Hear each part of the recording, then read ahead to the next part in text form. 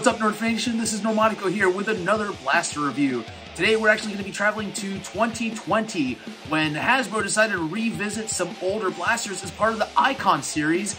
So in fact, we're actually going to travel back even further back in time to 2006 to review the N-Strike Longshot CS-6. Now, this is the Icon series, so it is from 2020, not the 2006 version, and there are a little bit of a difference here when it comes to two blasters. 2006 actually had the longer plunger tube. At the time, it was the longest plunger tube available from any Nerf product. They actually shortened the plunger tube for the Icon series, so you can't actually modify it as much, but there are still modifications available for this blaster. However, on the flip side, they supposedly brought the performance up to quote-unquote elite standards for the modern generation. We are going to test that out to see whether or not this blaster does perform to what they say is elite standard, or if we are closer to the N-Strike series. Let's go ahead and actually open up this box here and see what's inside. Alright, so I obviously need to get some new equipment here because this box is way too big for this camera angle. So, just to give you an idea, we're going to pan right here to the side. There's the Longshot.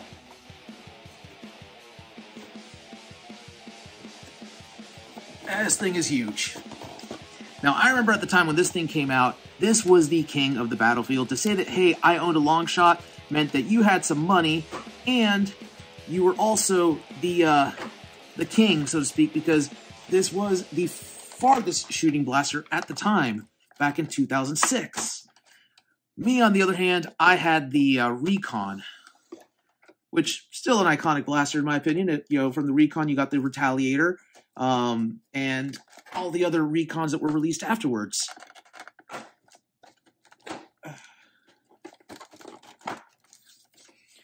So, of course, this is supposedly frustration-free packaging. That is paper twine. It's kind of hard to cut. Let's get this blaster out of here. And, of course, you come with 12 darts. Let's go ahead and get our specialty Icon darts out of this packaging. It's not exactly frustration-free because we are using plenty of plastic here.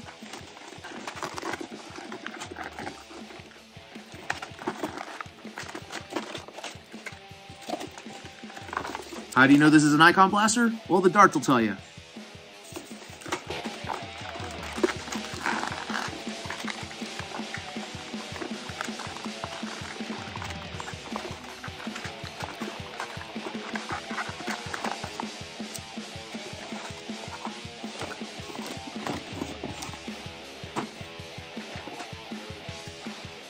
So taking a look at the blaster, of course, you do have the actual 6-dart clip, which we need to actually get the priming bolts in here in order to prime the blaster, to release the clip, and load the darts inside of that. I'm going to go a quick little pause here while I find those bolts and get this connected.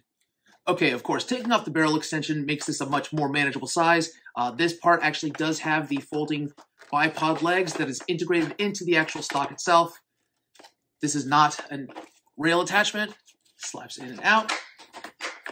And, of course, you have the priming bolt. And the mag release, which is one-sided. It is on the right side only. It is not on the left itself.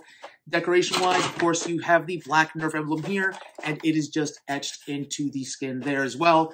This is just classic N-Strike coloring, the obnoxious yellow and orange, which, I'll be honest with you, I'm kind of fond of because it kind of reminds me of school bus yellow, which is awesome if you're driving a sports car. I don't know so much about a blaster itself. You do have an extendable stock, and that also does have additional mag storage. You can store a 6-round magazine, and I believe you can actually store the larger magazines as well, but this is technically a quote-unquote sniper, so you only get the 6 rounds. Now, fun bit of trivia, when this was actually released, they were calling it the CS-12, which means it would be clip system with 12 darts of a clip. That is not true. It is only a 6-dart clip. You do have 12 darts, however. Now, one thing I will tell you about the Icon series darts is that they are iconic, as in they are elite, as in they are iconically bad. So, don't expect a straight shot with this necessarily. Of course, you do have the secondary blaster part of this thing, which just primes like so. Well, it's supposed to prime like so. Wonder why it's not priming. There we go. And it fires. So you actually shoot one dart out of the top barrel and then one dart out of the bottom barrel. I will tell you though that from my experience, this bottom barrel is not the farthest flinging blaster, and upgrading this is not the easiest thing either. So you might want to be careful if you actually use this. A lot of people just choose to stick with the main body of the blaster for their upgrade. Now, it does have, of course, a detachable scope. And the scope itself does have quote-unquote plastic optics on the inside. So it is not just a hollowed out scope. See if we can get that on camera there.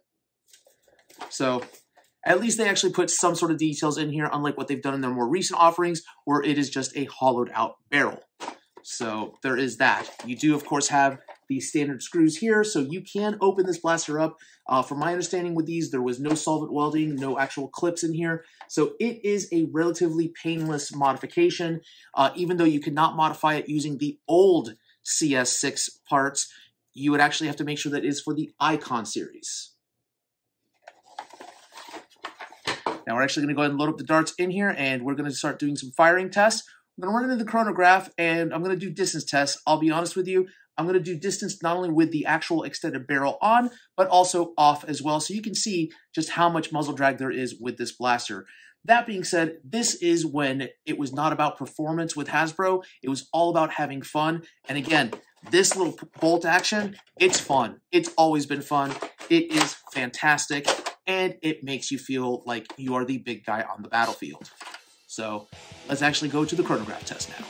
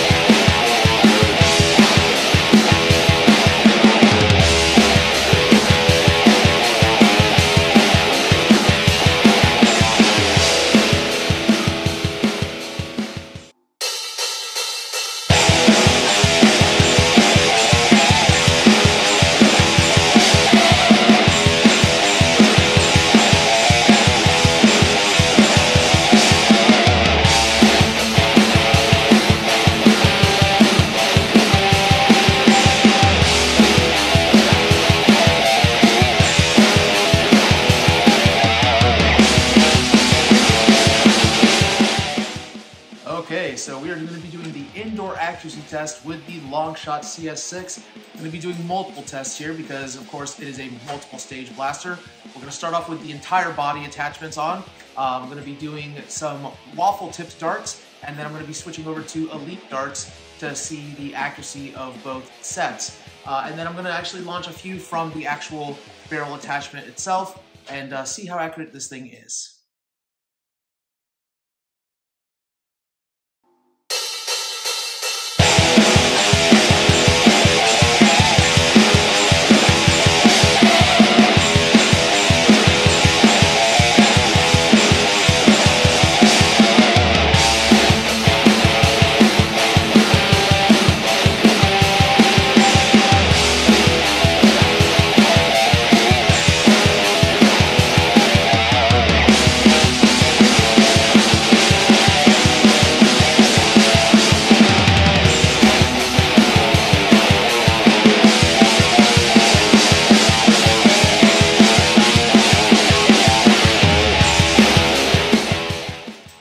So this does not like the waffle-tipped darts. Let's switch to Elite.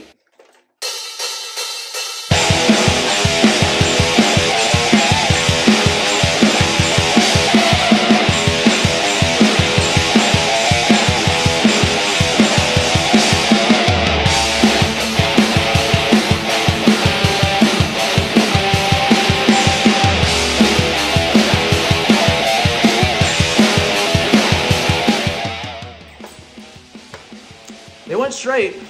They didn't always hit the target, but they did go straight. All right, now for the accuracy test using just the core blaster.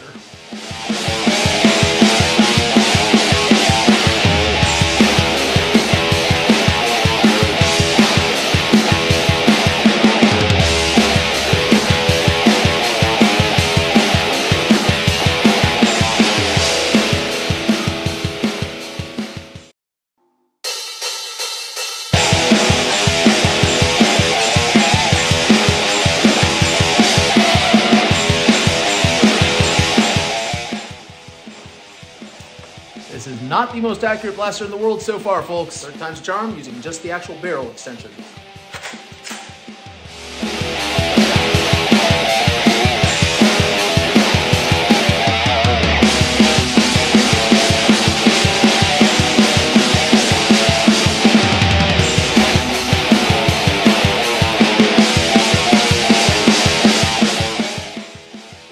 Extension is a lot more accurate than the regular blaster, but of course you can actually get a better grip and use the actual iron sights, which is way better than using the quote-unquote scope.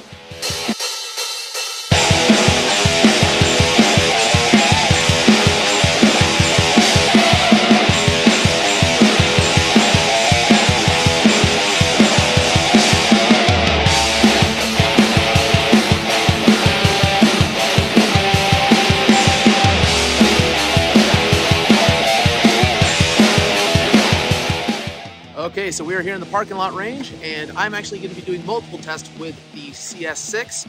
We're going to be doing it with just the actual barrel extension, and then we're going to be doing it with the stock, and then combined to see just how far these blasters actually do fire. First up, we're doing just the barrel extension.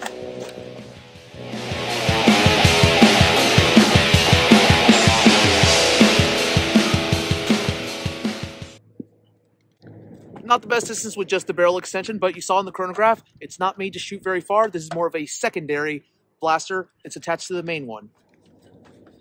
Just using the stock CS-6.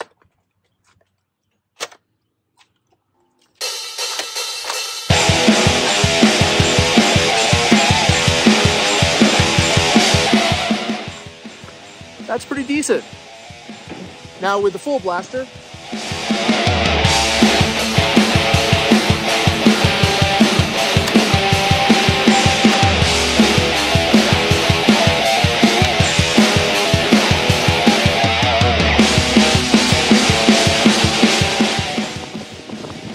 do a quick dart recovery and we'll see just what those numbers are. All right, so G-Rex is actually winding up the tape that we used to measure everything here, and we actually got to measure 92 feet was the maximum distance using the just the actual stock, the main body, I should say, not the full body. So it definitely hits that elite standard of up to 90 feet without a problem. I will tell you though that the actual barrel extension, it does not go very far. We only got about 38 feet of a straight shot. I believe it was like almost 50 feet with an angled shot. But even though that's, you know, not very great distance-wise, that is a secondary shot. So, you know, it's okay. The actual full body, it is in the 70-foot range. Again, you get a lot of drag once you actually attach that full barrel attachment to it. So it's probably better just to stick with the actual main body of the blaster itself when you are using it. It is still a fun blaster though.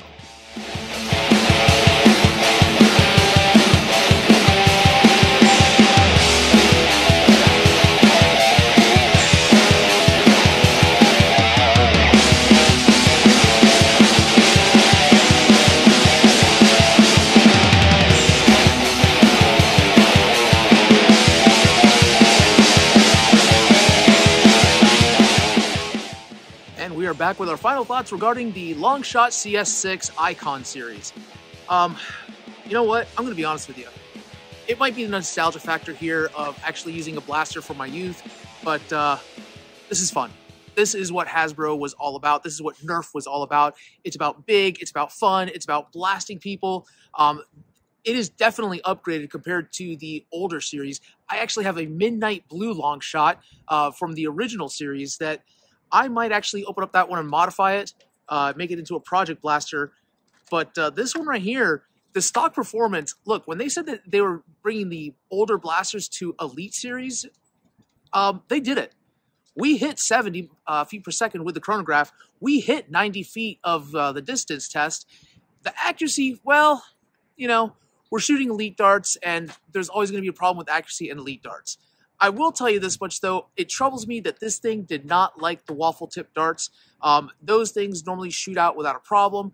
Not in this case. It could be a matter of just the barrel itself, but those waffle tip darts barely made it down the hallway. They started curving downwards, started going at all different angles. That's not the usual thing out of my waffle tips, so I don't know what to explain about that one. But it does like the regular elite darts. It does like the regular standard end strike darts. So I'm okay with this blaster. This is definitely one that's going to go on the wall, only because, again, it is an iconic blaster. This is what Hasbro was about almost 20 years ago, was this. This right here. To say that you actually had the Longshot, it meant that you were the king of the Nerf battlefield. I will tell you, though, that this blaster is a little bit pricey to actually find it. And normally you'll find them, like the whole blaster, for right around the $55 range with resellers. If you have an Ollie's close by to you, check their stocks. They actually have it for $34. That's closer to the normal price that I remember back in 2006, to be honest with you. But when you adjust for inflation, $36 in 2006 is like $50 to $60 now. So, you know, it's there. If it's not in your budget, it's one of those things that you don't need this for a Nerf war. This is more for the collector. This is more for the people who just want to have fun. This is not going to be a professional competition blaster unless you actually do some heavy modifications on it, which is possible with the original Longshot. I don't know about the Icon series yet. I will actually have to research that and see what we can do with this one. Probably put a stronger spring in here, and who knows, we might be able to hit 100 feet per second, but not with this attachment. I don't know about this attachment part. Maybe like this, not like this. Of course, we could always do a brass tube in here and see how that works out. That'd be kind of spicy. I want to actually thank you all for watching Secondhand Blasters. Of those things, that our next giveaway is going to be when we hit 300 subscribers. Currently, at the time of me making this video, we are in the process of our current giveaway at 200 subscribers.